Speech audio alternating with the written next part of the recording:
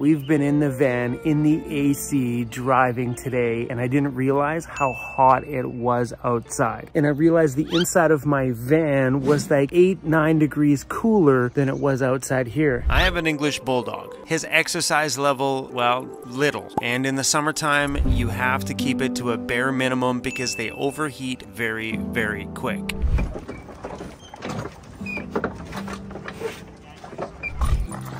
There's definitely no sneaking up on anybody with this guy.